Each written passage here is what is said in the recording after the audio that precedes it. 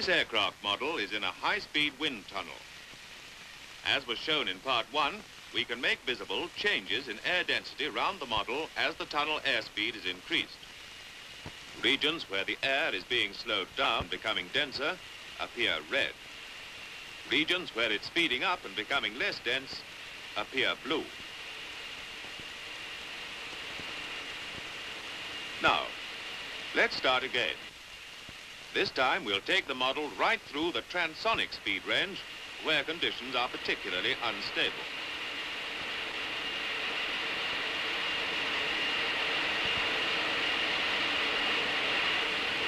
To understand what is meant by the transonic range, we must first examine what happens to the airflow around an aerofoil at a small angle of incidence. Soon after the critical Mach number, a shock wave forms on the upper surface. Let's stop the picture a moment. Here is the supersonic region, shown in a lighter green. The flow everywhere else is subsonic. As the airspeed is increased, a lower shock appears. Both shocks start to move back. Then the upper one stops because the boundary layer breaks away from the surface with a lot of turbulence. This is called flow separation. When the lower shock has reached the trailing edge, the upper one moves back. Near Mach 1, both shocks meet at the trailing edge. The flow separation is now much less.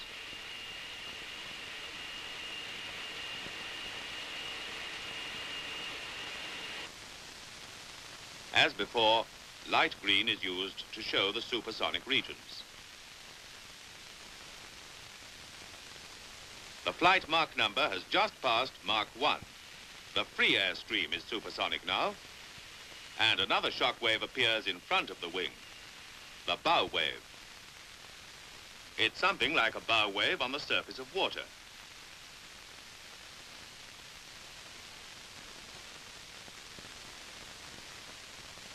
As before, the supersonic regions are lighter green.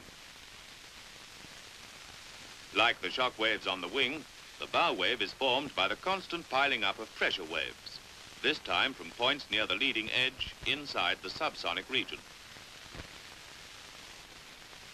As speed increases, the bow wave comes in quickly towards the leading edge, but there's still a subsonic region in between.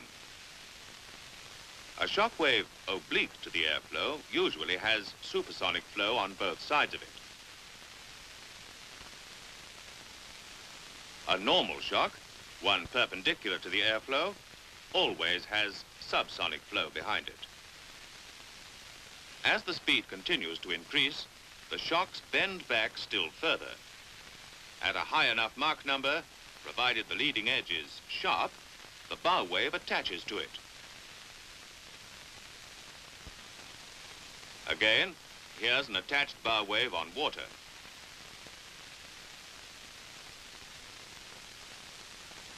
The flow everywhere is now supersonic.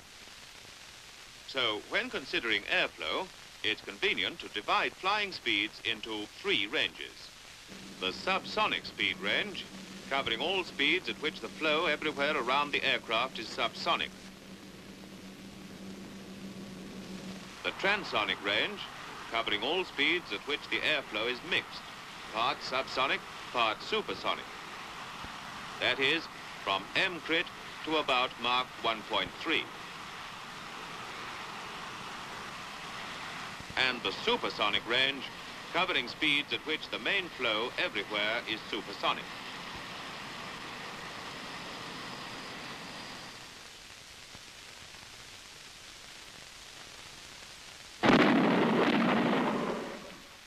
Those bangs were shock waves from an aircraft in transonic flight.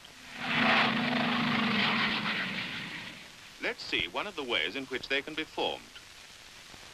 As soon as the aircraft passes Mach 1, a bow wave appears. The aircraft pulls out of its dive and slows down below Mach 1, but the bow and tail waves travel on. They strike the ground, where they are heard as... The same sort of thing may happen with an aircraft flying at a steady speed above Mach 1, either transonic or, as here, supersonic.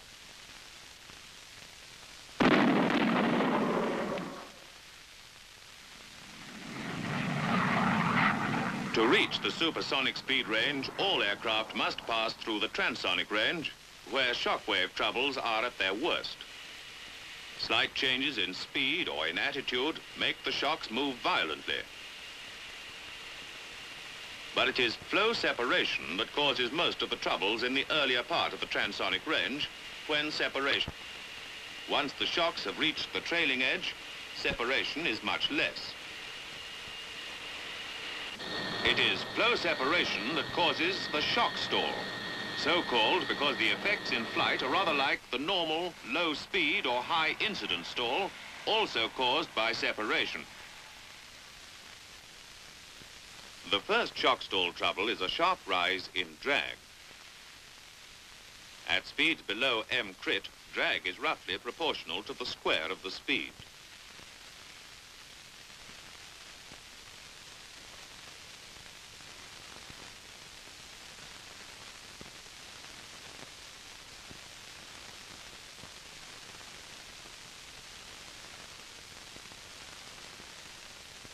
But when shock waves develop, they cause a much greater rise in drag.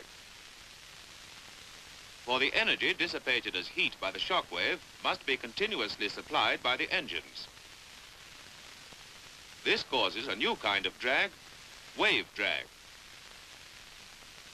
As the shocks move back and grow stronger, so the wave drag grows. So once an aircraft has passed its M crit, its drag rises much more steeply than before.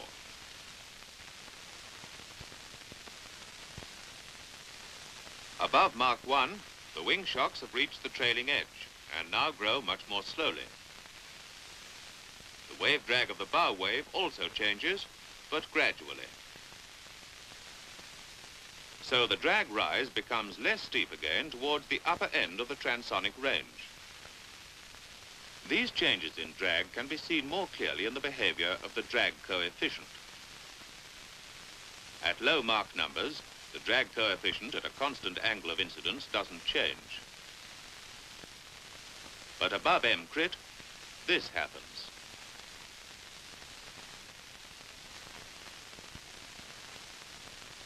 This is the transonic range, and the sound barrier is simply the peak in the drag coefficient somewhere around Mach 1. So much for drag. What happens to lift of the shock stall? It drops suddenly.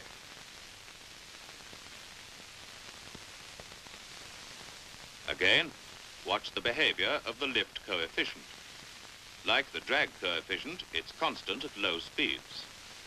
Somewhere below M crit, it starts to increase slightly. This is because the air is becoming less dense as it speeds up over the curvature of the wing. But just above M crit, flow separation makes it plunge suddenly downwards. Later on, it increases slightly, then falls again.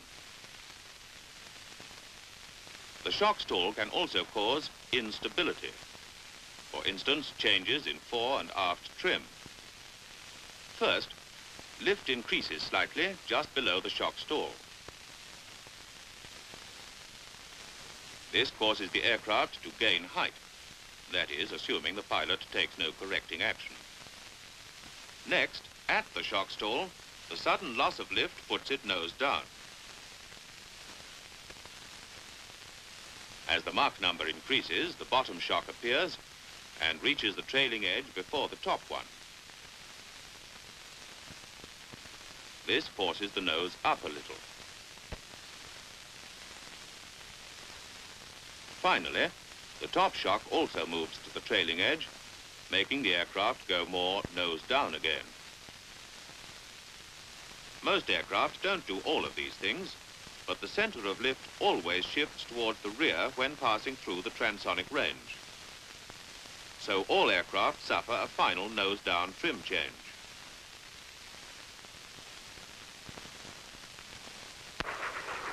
Other kinds of instability can be caused by flow separation. Wing dropping, porpoising,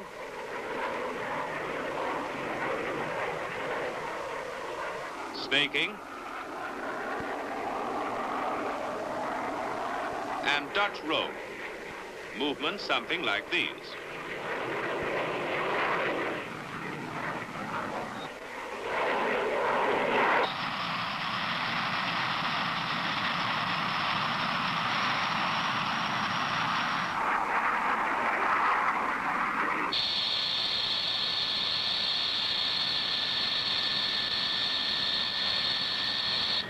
There is also buffeting, caused by the turbulent separated airflow from the wing striking the tailplane. Or separation may affect other parts of the aircraft directly, such as the wing root junction or the cockpit canopy. Finally, the controls may lose their effectiveness. There are two main reasons for this. At subsonic speeds, a control surface affects the air all round the main surface, as the smoke streamlines show.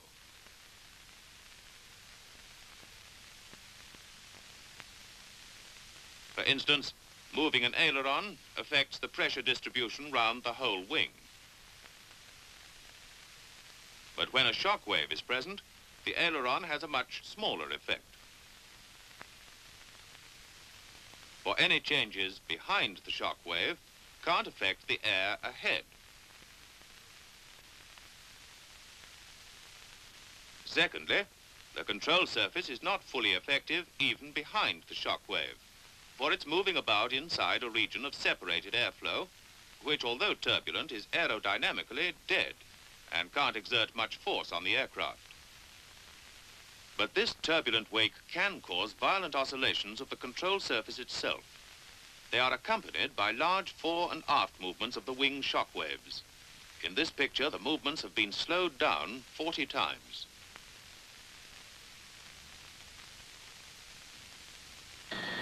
These are the chief troubles which the pilot may meet when he comes up against the shock stall. Changes in incidence during maneuvering, for example, modify the whole shock pattern. And by doing so, they bring on the shock stall below the normal critical Mach number. Compare these two identical aerofoils of the same Mach number, but with different angles of attack. How can these troubles be met?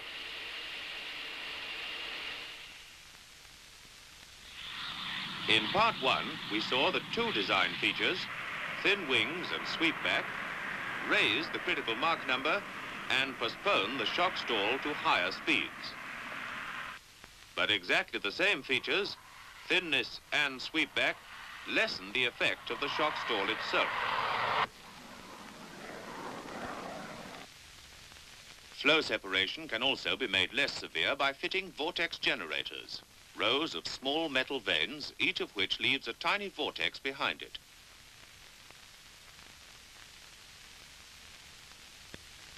These vortices stir live, fast-moving air into the sluggish boundary layer. These two pictures are of the same aerofoil. In the upper one, vortex generators are fitted. They can be seen jutting out in silhouette.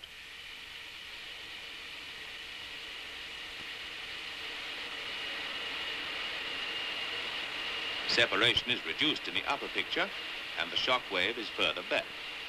The extra shock wave produced by the vortex generators themselves is a weak one.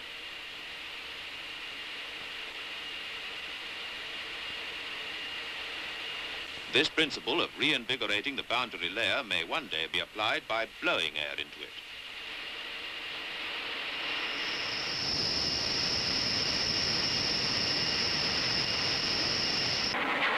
Buffeting is reduced by putting the tailplane out of line with the wings, so that the turbulent airflow from the wings now misses the tail entirely.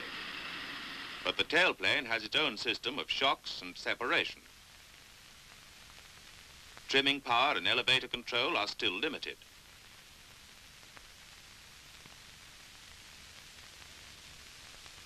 A much greater effect can be obtained with the all-moving tailplane. Either the trimming tailplane with separate elevators, the all-moving tailplane with geared elevators, or a single moving surface called a slab tail.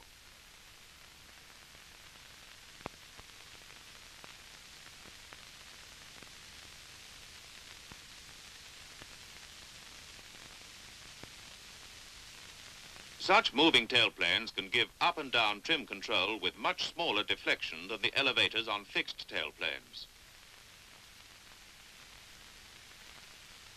For proper control at transonic speeds, powered controls are almost essential to overcome the huge forces on the control surfaces.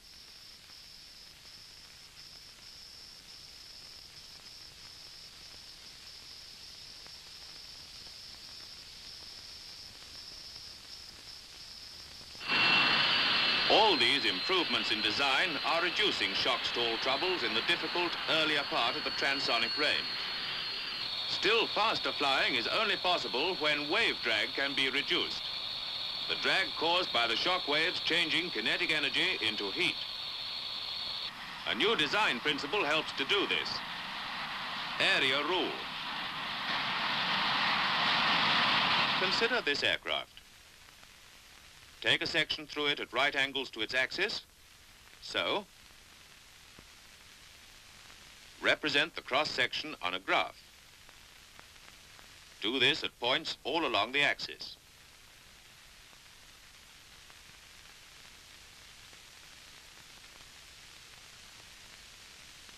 The resulting curve is irregular. Let us redesign the aircraft to smooth out the bumps in the curve so that the cross-section area changes gradually and not abruptly.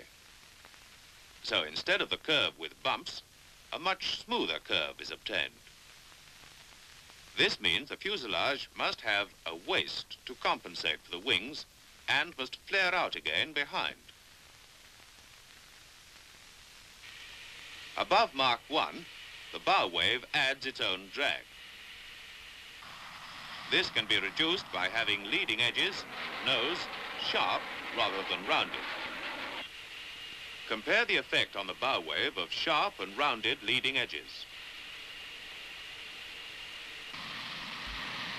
In these ways, designers are gradually solving the problems of transonic flight and building aircraft that are safe at high and low speeds. Many aircraft have already mastered the shock stall and don't suffer from it at all.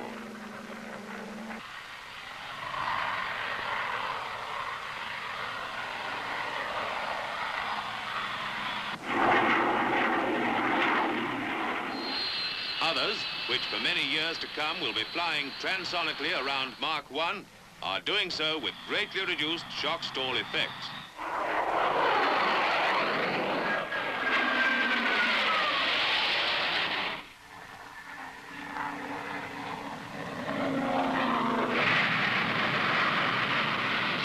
Soon, still greater thrust will be available from afterburning jets, ram jets, and rocket motors.